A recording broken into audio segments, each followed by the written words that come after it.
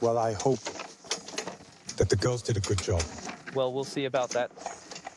This morning, Eric Chouteau comes to harvest the fruits of his labor from those he calls his daughters. For the past 10 days, his 600,000 bees have been gathering the flowers of rapeseed, clover, and cornflower. Here we go.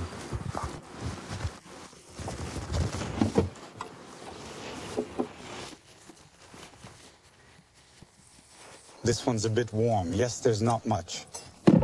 If the first beehive is empty, we hope that this one worked well.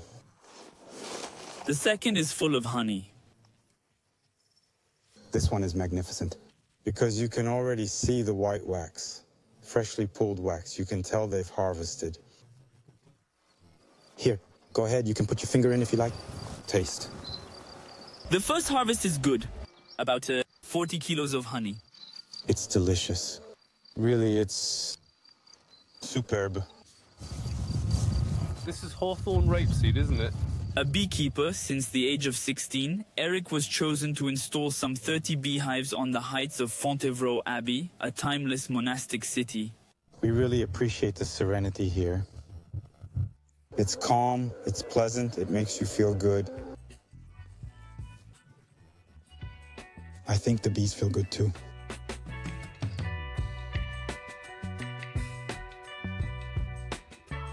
Since its foundation in 1101 in the heart of the Loire Valley, Fontevraud has lived many lives.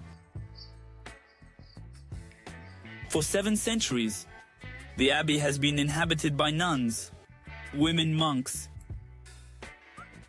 Its cloister, measuring 3,600 square meters, is one of the largest in the world. In 1804, Napoleon transformed it into a prison, renowned as one of the harshest detention centers in France. It housed prisoners until 1985. When the prison closed, the abbey could have fallen into ruin. But 4 years ago, 20 million euros were invested to give this old lady a new lease of life. The French government, owner of the site, has taken up the tourism challenge. There it is. Yes, it is. The Leroux and Courtois families are Parisians. Ah, well, he doesn't know how, you see. You should have done it. They took a week's vacation to tour the chateau of the Loire Valley. Fontevraud is their last stop. Admission is 11 euros.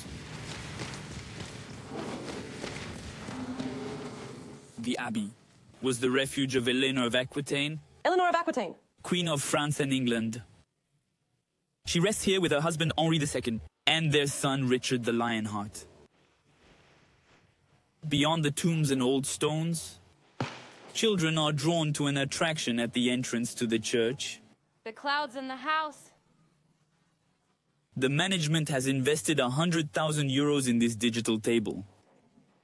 Pierre, 10 years old, can draw, very nice, very realistic, color, and see his egg projected 10 meters by 5 onto the walls of the nave.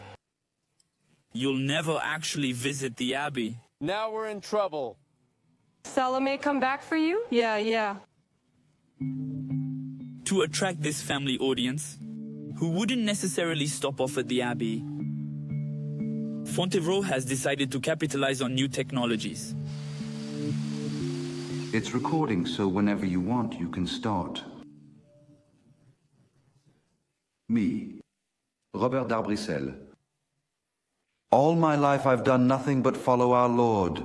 Robert d'Arbrissel, founder of the abbey, is coming back to life in the guise of this actor. All together. 4 cameras film him. To create the director's new toy, Antoine Godbert. To the forest of crayons. He commissioned the company to create a hologram. We're about to see it set up. This process will enable the public to see Robert d'Arbrissel suspended in the air at the entrance to the abbey. The character will be diverted so that the background is no longer visible. So he'll be able to descend to the... I'll go down. Investment cost 50,000 euros. Plus, I think the 3D effect will be generated by diverting it. The pyramid will be 2 meters 40, so we'll have a life-size D'Arbrissel. This reincarnation of the Order's founder, I think, will fascinate people. I, Robert D'Arbrissel. To this new, more modern image, Fontevraud hopes to pass the 200,000 admissions mark next year, €1.5 million in revenue. This will be enough to finance part of the colossal amount spent on maintaining the estate. Just for the 4 hectares of roofing, 300,000 euros per year. Over the next 4 years, 20 million euros of work is planned. To reduce the bill a little, Stéphane and Thierry, the Abbey's little hands, have to redouble their ingenuity. Is it good for you? Allez, on and go. With this funny ball, they're going to strip the 4 domes of the Abbey church at a height of 30 meters. It's a helium-filled balloon covered with gardener's netting for protection.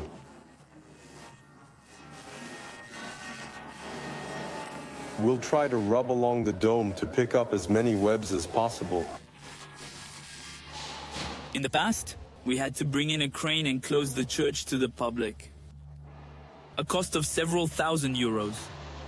The balloon and its net will scrape away the cobwebs. Well, we remove them. If you got a high ceiling like that... Would you use this at home, ma'am? It's a bit high, though. Fortunately, my place isn't as high. After more than an hour of walking back and forth among the tombs... The thing is, strangely, it doesn't go straight up. The 4 domes are almost clean. What would be nice? If there was a spider's web. A beautiful spider's web that you can see from below, but which takes on proportions like everything else. Everything is gigantic. So your technique is effective? Effective? I don't mean totally effective, but it does take a lot of the edge off. Second mission of the day, cleaning the Abbey Church's 47 stained glass windows. To get there, this old staircase. During the prison period, the first floor of the church served as a dormitory for the inmates. The stones still bear the scars of this period. We see graphs of former inmates, obviously with dates, names, declarations of love too. I think it's Marjorie, I love you. Here, there's a date, the 15th of June, 48, obviously. Bellard. About? Rather than call in a specialized firm, put on your visor a little. Thierry cleans the stained glass windows himself, suspended 20 meters from the ground. This is Jesus. Is Jesus clean there? I think it's fine.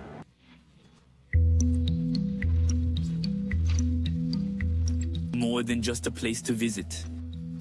The aim is to make Fontevraud a high-end tourist complex.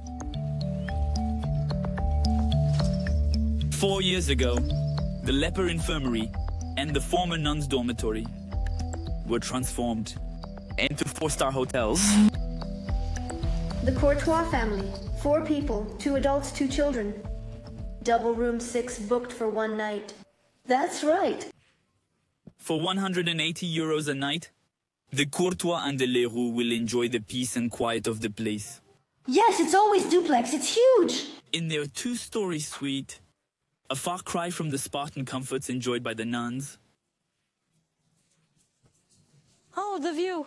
But above all, families will have VIP access to the Abbey.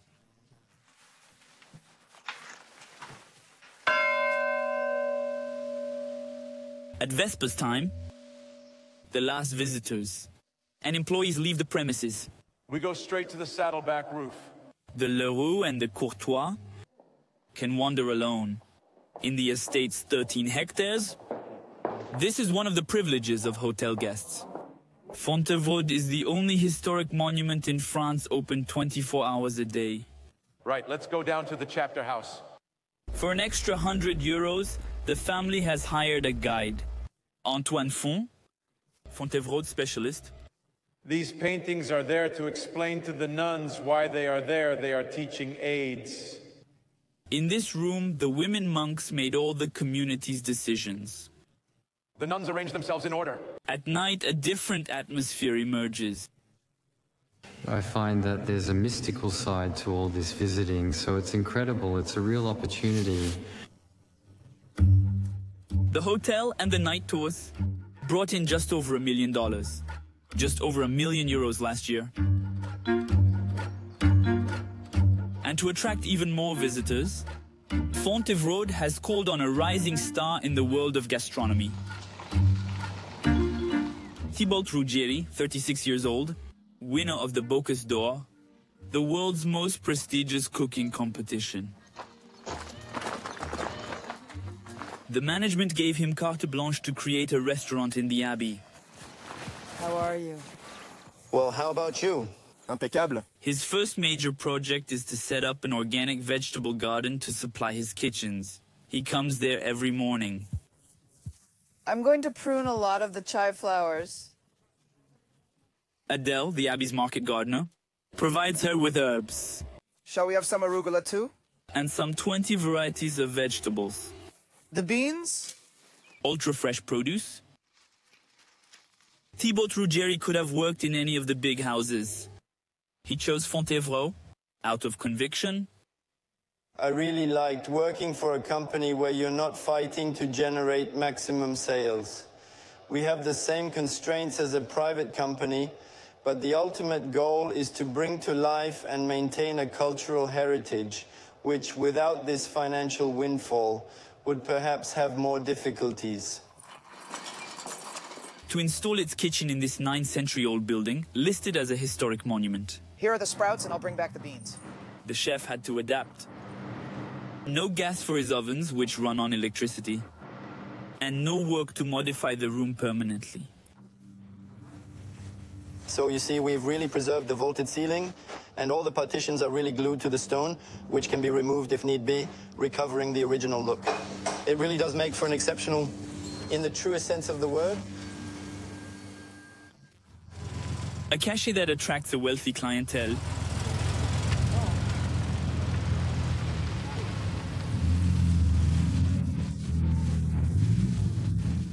On this particular day, members of a British luxury car club took over the hotel and part of the restaurant. They are greeted by Charlotte, in charge of events at the Abbey.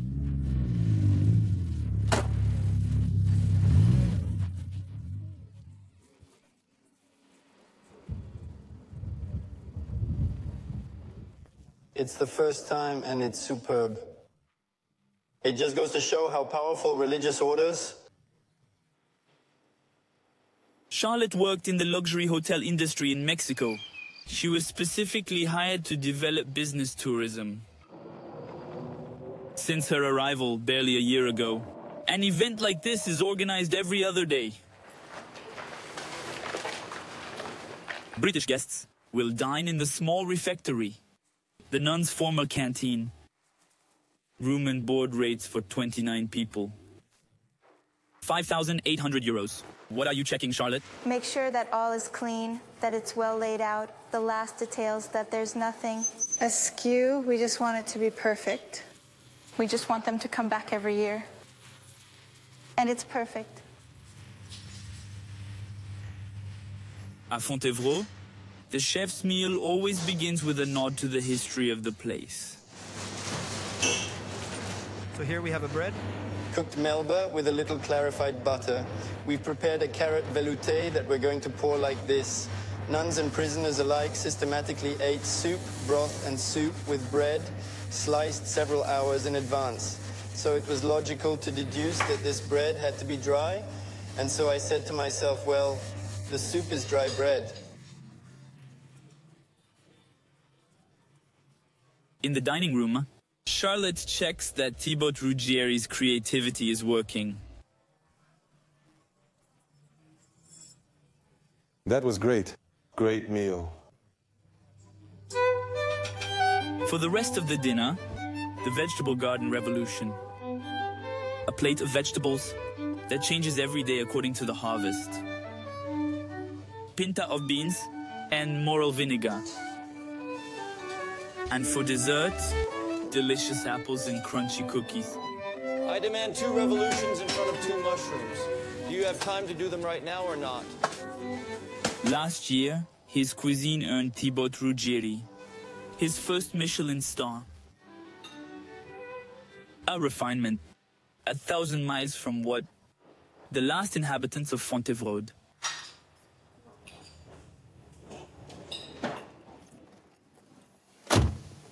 Christian and Hubert knew the Abbey when it was still a prison. We first met upstairs in the catechism there at the back. All the children of the commune went there. She was the boss's daughter. He was the warden's son.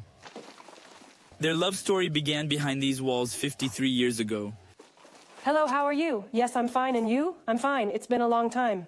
Zoe, a guide at the Abbey, will open the doors to their memories. Will you show us around again? And yes, we're going for a walk. Here we go. What we're going to do is go back down and we're going to go through the prison entrance. Do we do that? Christian and Hubert spent their childhood playing among the inmates. Well, no, sometimes In those days, every prisoner had a job.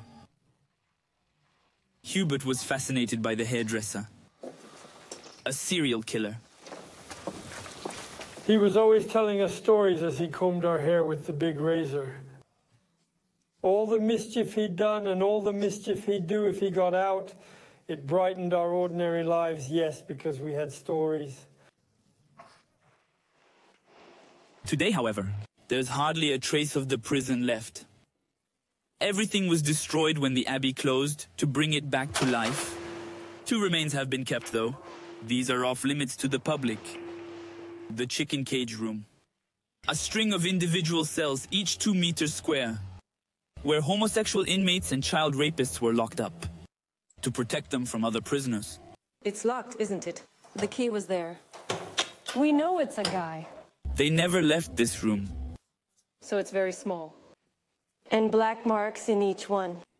It's apparently the mark of the prisoner's head who slept with his head against the wall. So this is the trace of the scalp. As children, Christian and Hubert didn't have access to these rooms. The chicken cages, but also solitary confinement was off limits. You can go in now. Yeah. Well, you're going to stay here for the night. It'll do you good. No, I wouldn't want to stay here too long. There was just a small opening so we could talk when the door was closed, like a pass-through. As my father used to describe it, solitary confinement was really something. It was a box in which you were locked up and never saw the light of day. So we didn't imagine it with the stone, the doors like that, but we knew it was something terrible, hard, black, dark. Ah, yes, you have to bend over. You have to bend your back. The dark hours of prison are long gone. After the hotel and restaurant, Fontevraud Abbey will open in 2009, a museum of modern art with 600 works of art.